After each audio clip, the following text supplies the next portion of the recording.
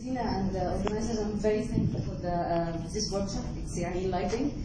I'd like to add a comment, please, if you allow me. Just like today, the last year I was studying the NBUS, the Native Behavior Assessment Score, and over the last year I had a few comments I'd like to share with you. يعني زي دلوقتي السنة اللي فاتت كنت بدرس حاجة اسمها Behavioral Assessment Score للنيو بورن. هما بيدرسوا الطفل اللي خارج من المحضن أو أي طفل.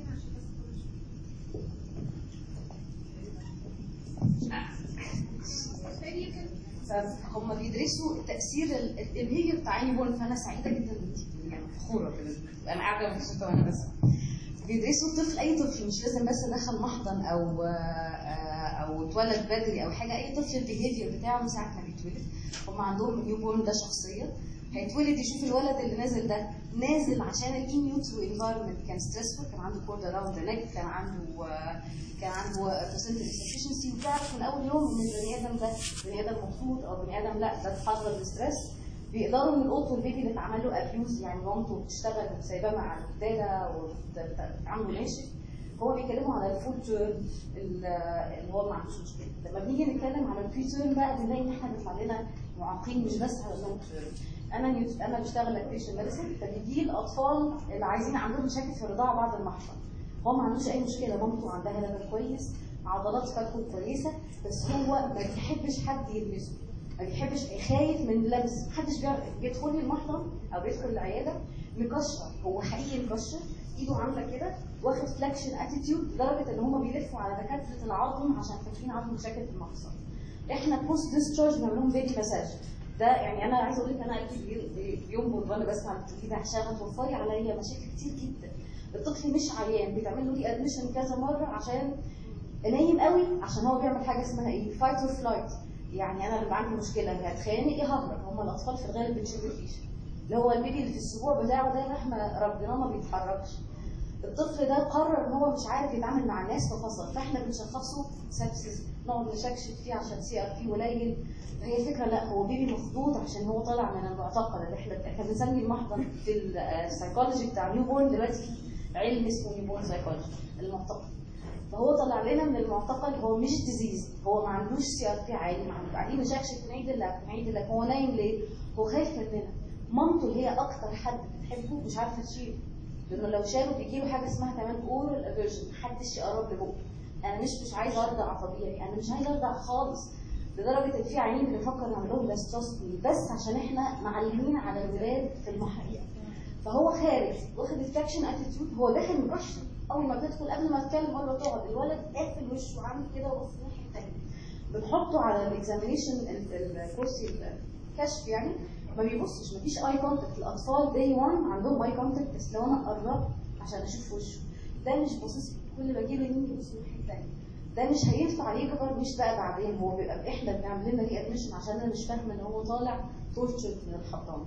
الاطفال دي لما بنبدا نتكلم في ديفلوبمنتال كير احنا بنعمل فولو اب بقى بالانبس، اللي هي النيونيتال بيهيفير اسسمنت سكور، بنلاقي اني فاهمه الباثولوجي حاجه ثانيه خالص. كتير بيتشخصوا ريفلكس، بيشخصوا ان هو عنده مشكله في الاكل، هو المشكله ان هو خايف ومخضوض. فاحنا عايزين نبدا، انا يعني ستارتنج من دينا الورك شوب الجميل ده نبدا نفكر فيه كبني ادم طالع من بوست تروماتيك ستريس ديس اوردر، وده ايتم المفروض ان المحضن ده ستريس، واللي خارج لي ده خلاص هو فري اوف ديزيز، بس هو متعلم عليه نفسيا. كتير قوي من الديزيز اللي بتجيلنا بعد كده بنكتشف ان هو ولا عنده ريفلكس، ولا عنده كاومن بروتين الرجي، ولا عنده ديستنشن، ولا عنده كونستيبيشن، ولا عنده جوينت بروبلم، هو بس خايف عشان احنا علمنا عليه في المحضن.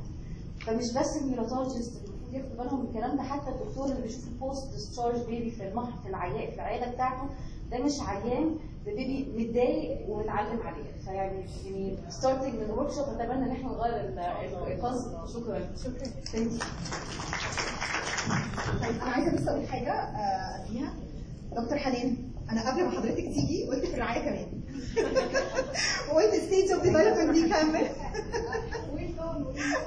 الولاد يغربوا عندهم سايكولوجيكال تروما من الجد. ايوه هو عندهم سايكولوجيكال تروما، ده علم كبير.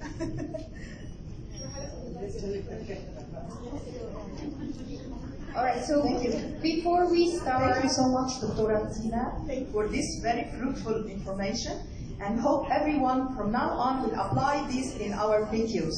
Thank you so much, and thank you, Dr. Asma. Thank you so much. So, before we start our practical part, and you will be able to try a few things, let me just recap a few points what Dina was talking about. So, she spoke about noise and about light protection, right? So what is important, and she mentioned that we should cover the incubator, not only for some babies, but we should cover the incubators for all the babies we have. And you can use either the original covers, what some of the companies they have, like Traeger, they have that, so they can bring it to you and it's in their portfolio, so you can ask them to do that. Or you can make your own, but if you make your own, just be sure that it's thick. The reason why, because it protects from both, from the noise and from the light. Because it's thick, so that's why it protects from the noise as well. And also it must be dark, so you shouldn't choose so much colorful things that it will change the color of the light inside, but it should be dark inside. And you can actually do it. I emailed to my friend and checked that. Hopefully she will send me the pictures and you will see how it looks like in our unit.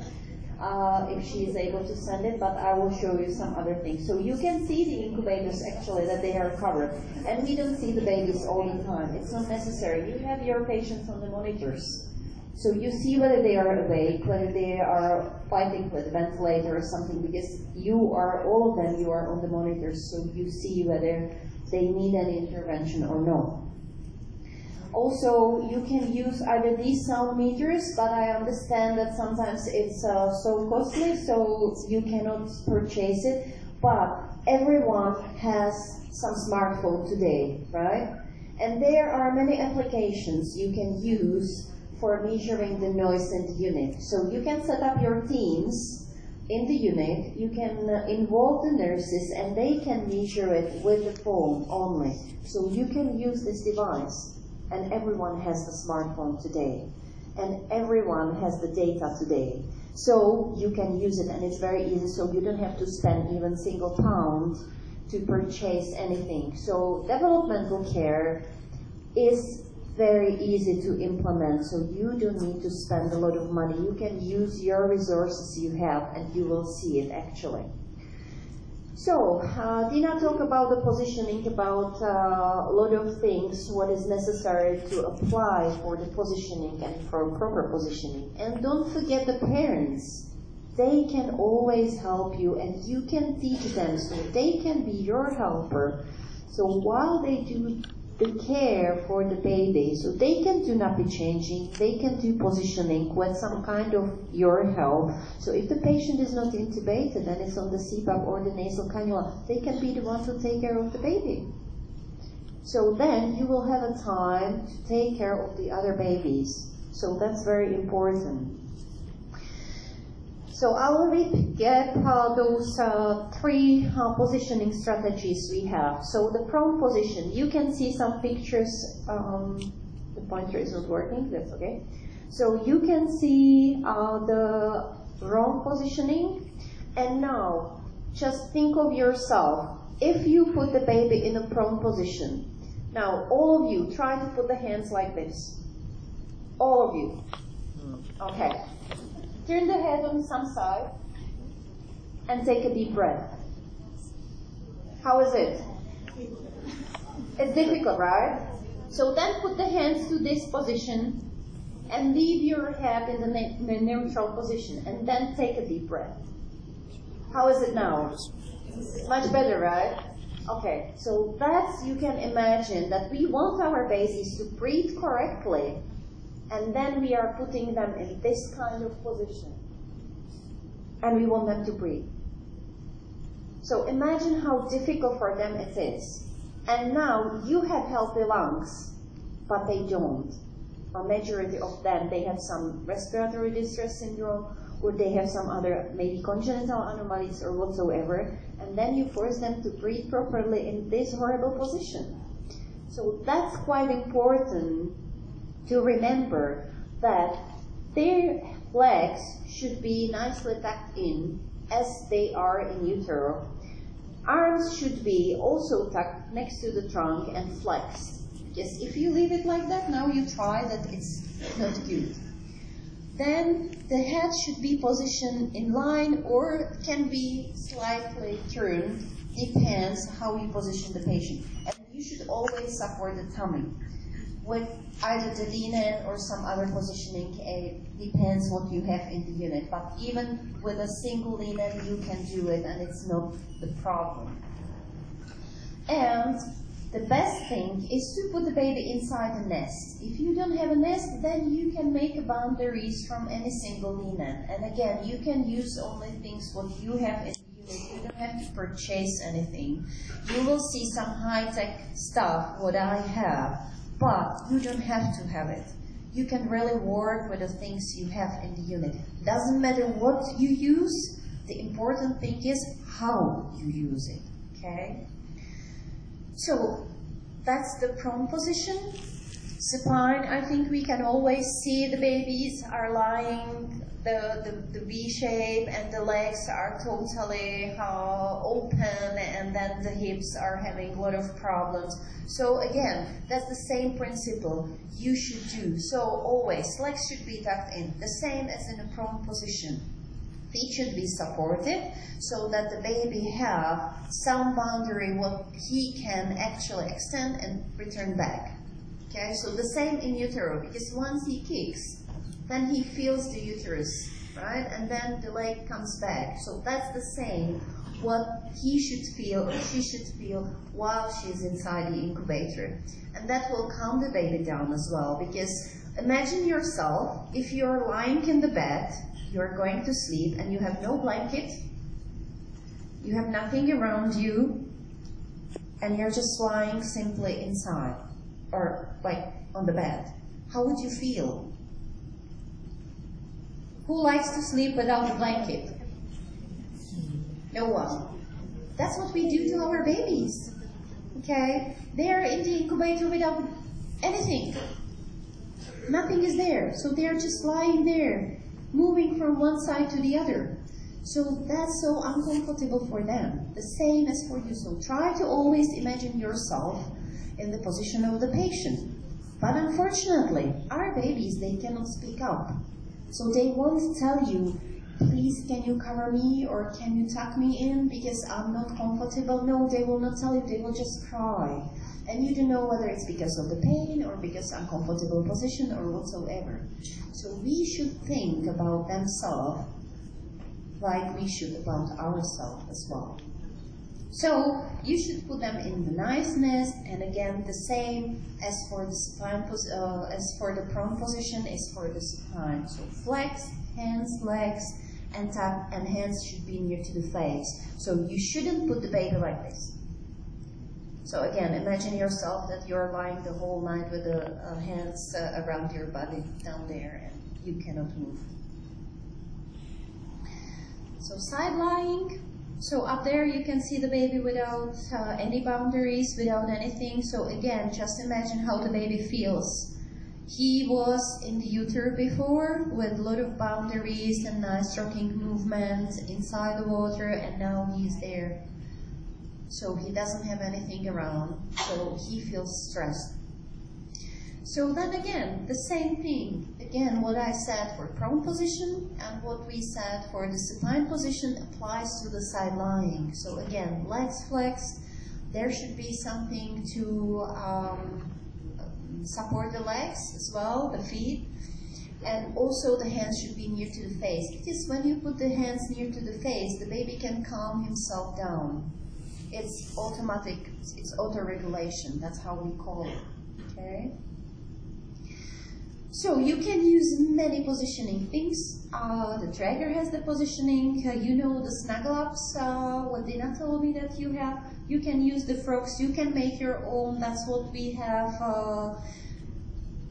I spoke to the dragger company, and I promised them to send them the catalog, and I promised them to send the company name of my high-tech positioning, so we will see whether they are able to bring it, because the dragger positioning stuff is available maybe 5 years already, so I don't know why they didn't bring it to you.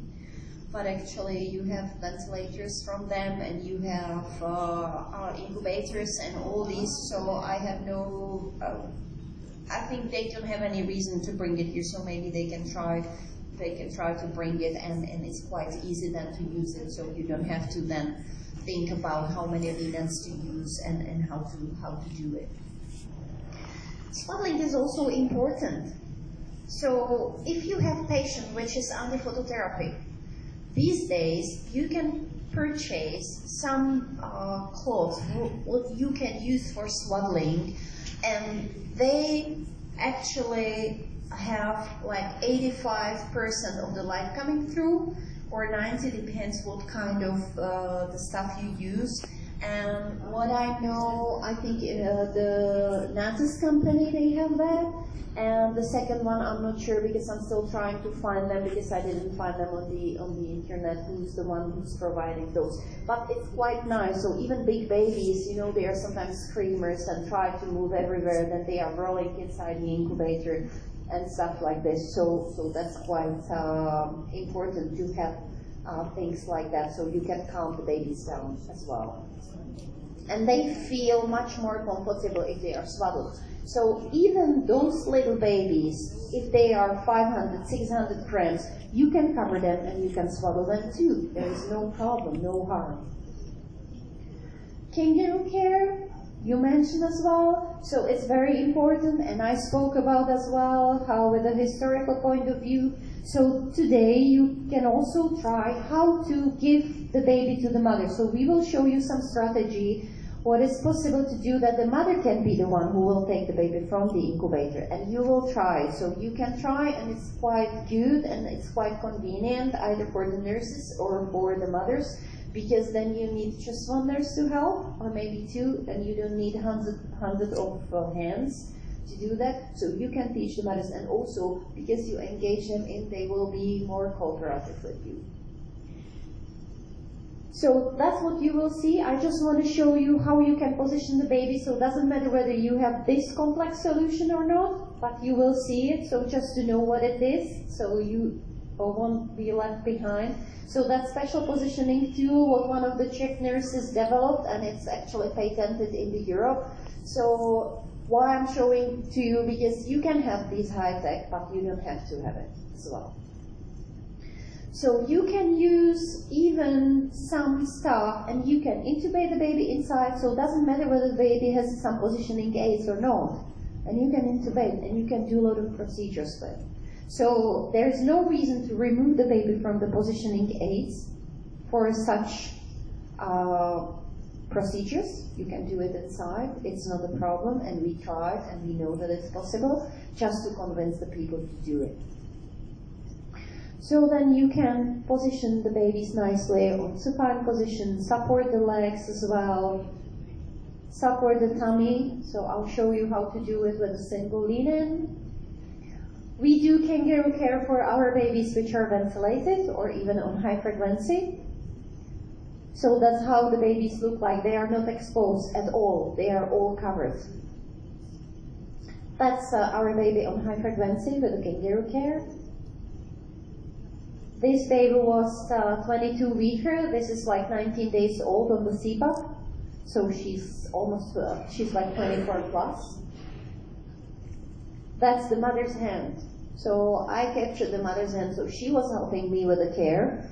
She was holding the baby while I was doing some procedures like suction, and I was changing the diaper. So then in our unit, the mother is the one. So even if she has extreme preterm, which is 25 weeker, 500 grams, we have no problem to teach her how to do nappy changing. And they are afraid, of course, like first 2-3 cares, they are shaking, and then they are really great because it's their baby. So they are very gentle, very slow, so they can do it step by step. And while she's doing the care, I can do something else, or I can just be with another baby, fine. So it's very helpful actually in the unit. That's what I don't want to see. Okay, crying baby on the CPAP with no positioning, nothing. So we shouldn't see this kind of pictures, never ever. No more. So this is forbidden picture. That's what we want to see. Okay? Again, you don't need to use these high techs. You can use the stuff what you have in the unit. And we also do breastfeeding for these little ones. So this was the one you saw before, the one on the CPAP, and the mother tries to put her on the breast. And we don't care whether it's for the breastfeeding or the sucking. It's important to put the baby on the breast even if the baby is 25, 26, just to have some kind of colonization. Okay? And the microbiome is really important. And even fathers, they are doing kangaroo care for our babies which are on the ventilator. High frequency, whatever. So sometimes they even fight. Today it will be me who's going to cuddle the baby. So, and the mother is saying, no, you were yesterday, it's me today. So the best thing is to have planes so they can share. So, you saw some pictures. You have some idea. So what we want you today to experience. So some kind of positioning. What I will show you as well, how to turn the baby properly, because we shouldn't see flying babies anymore. So the turning the babies like you elevate them, twist them and put them down, we shouldn't do it anymore. So I'll show you some strategies how to do it. You can make a picture, you can make a video, I have no problem with that. I sent Dr. Vanya one video already, so you can share, you can use it as you wish. I have no problem with that. We will show you as well how to do half kangaroo.